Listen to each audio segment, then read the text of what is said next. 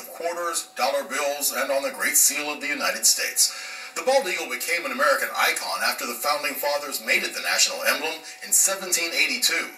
Despite its symbolic significance, the bald eagle population plummeted in the 1960s and 70s, and it faced a very real threat of extinction. By 1979, just 4 nesting pairs remained in all of Ohio. 40 years later, hundreds of bald eagles soar over the state's landscape and nest near our lakes, rivers, and streams. IdeaStream's Stephanie Jarvis explores the eagle's path to recovery, widely regarded as one of America's greatest conservation success stories. If there was one of them sitting in the tree right now, you can actually see them right here. Chuck Anderson drives bus 85 for Willoughby Eastlake schools. All right, be careful. Have a good day. Have a good day, Dominic. Between stops, he keeps an eye out for 2 of Eastlake's most popular residents.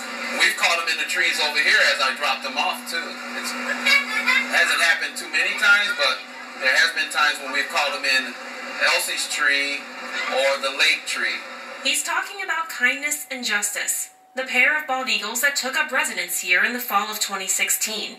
It was during a layover between routes that Anderson first spied the majestic newcomers. When I pulled in down here about 3 years ago, we started seeing the eagles coming and building the nest. At that time, I didn't even have a camera. I had an iPad. I got out my bus one day and walked over. This was before any of the boundaries or anything were up around here. So I walked over and I took a picture of the nest with my iPad. Stick by stick, the 2 constructed an intricate nest on the edge of Bruce Yee Park. The former baseball diamond now serves as a protective barrier for the eagles. Much to the delight of the town, the couple returned to the nest each of the past 3 winters. They're now celebrities to many locals, who come every day with cameras and binoculars in hand. We don't have an eagle cam like some of the other nests do, so we are the eagle cams for this nest. I get up like before the sun comes up, and I'm usually here at the nest before these guys start flying around. And I like to be here to try to catch them before they fly away, so I know exactly what direction that they go in. That's the lake tree there. To monitor potential eggs or eaglets, Anderson and other eagle enthusiasts like Elsie Brockett have developed their own method of surveillance, tracking the eagles throughout the day, sitting in trees, grabbing fish at the lake, or soaring in flight, then sharing observations and photos with Facebook groups dedicated to the birds they named Kindness and Justice. Anderson and Brockett even named a number of trees where the pair spend time. This is Bill's tree right here. This is their most popular tree right here. The nest is less than 2 miles from Lake Erie, and a short walk or flight from the Chagrin River.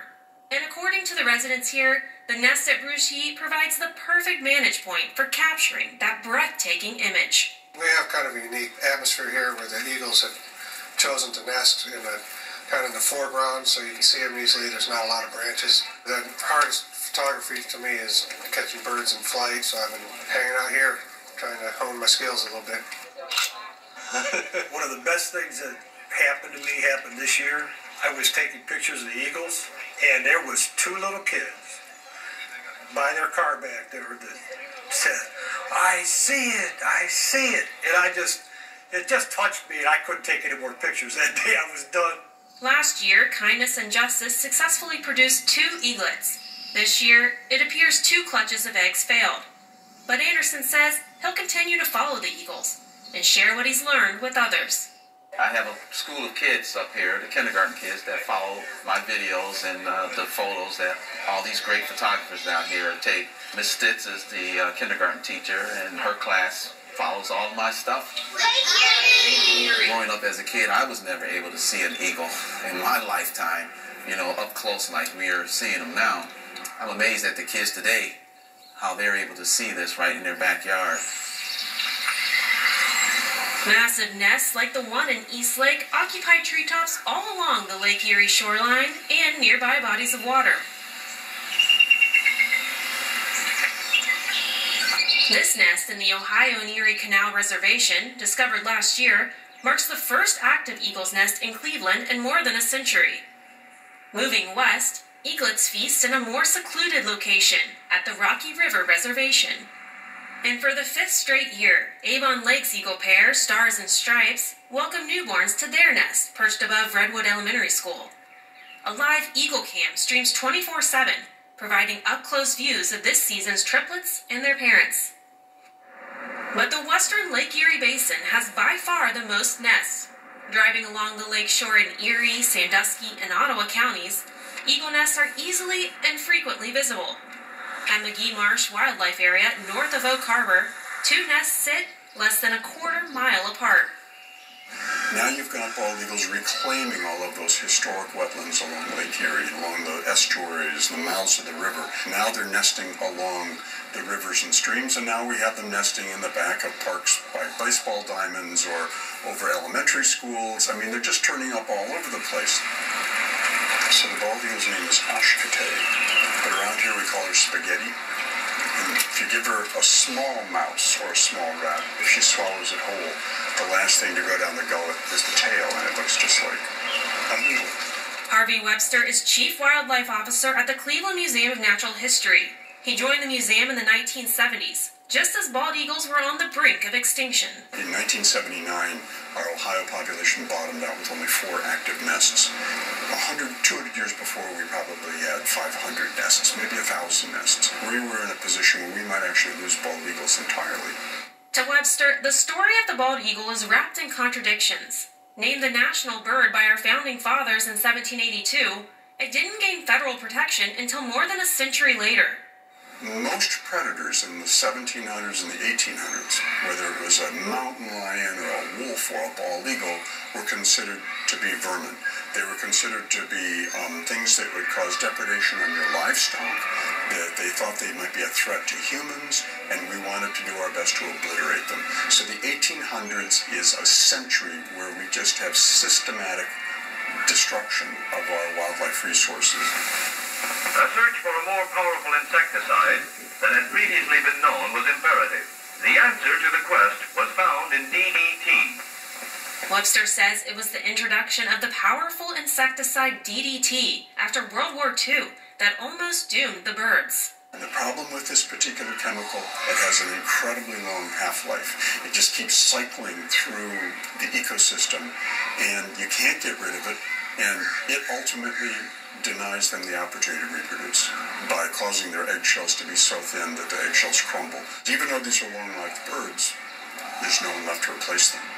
By the early 1960s, fewer than 500 bald eagles remained in the continental United States. A few years later, the federal government stepped up to save the national symbol. The newly formed Environmental Protection Agency banned DDT. The 1973 Endangered Species Act added protections against hunters. Habitats were preserved. At the same time, efforts were underway in Cleveland to aid the eagle's recovery through a captive breeding program at the Natural History Museum, one rooted in a most unconventional love story.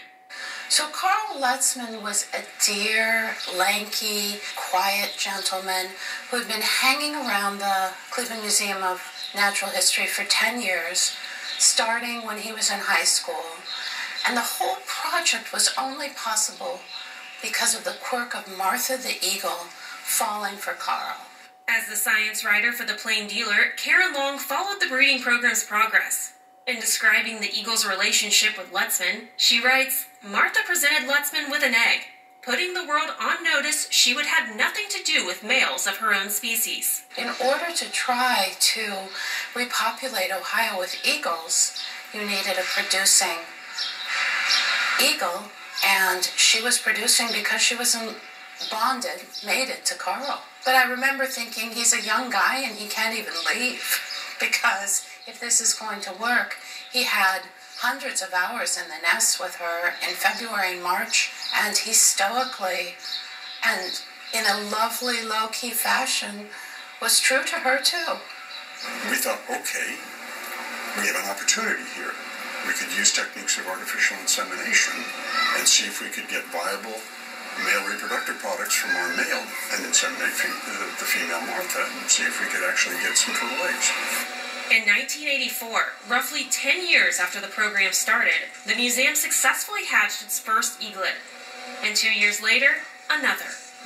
The point was to raise it. We puppet raised it so that it wouldn't imprint on us, and then it was made available to the Ohio Division of Wildlife and placed up in a wild nest, really put up for adoption. In total, 10 eaglets from the museum were placed in wild Ohio nests and adopted by the adult birds there. We weren't just trying to breed bald eagles for the sake of breeding bald eagles. It was trying to help them in the wild and give them a leg up. We knew the environment was cleaning up. We knew as an endangered species, eagles got extraordinary protections of habitat and enforcement of laws that would give them a much better chance for the future. Once we had traction, which really occurred in the late 80s and early 90s, then they exceeded everyone's expectations in terms of how rapidly they came back. And it felt like a huge gamble to put all this effort into trying to coax this keystone species back. I didn't have very much faith that it would work, especially after 10 years of no luck. So the fact that the eagles are back is like a poem to the resiliency of nature. I could cry. After a decades-long conservation effort, the bald eagle came off the threatened and endangered species list in 2007. A 2018 survey by the Ohio Division of Wildlife found 286 eagle nests in the state and an estimated 445 young. I mean, we were just hoping that eagles would survive in Ohio. To see them come storming off the endangered species list, to see them recover in every definition of what wildlife recovery looks like. The bald eagle story reminds us that we might mess things up, but we can right the wrongs. That we can, in fact, conserve these animals. And I think that is an important thing, that a takeaway for everyone, that, we can do this. We just have to care about it. Much like the bond formed between Martha and Carl Lutzman all those years ago, Chuck Anderson's affection for Eastlake's eagle pair endures through his photos and videos and through the eyes and ears of 18 kindergartners at Thomas Jefferson Elementary. Are there lots of eagles in this world? Yes, lots of eagles. They've made a very big comeback.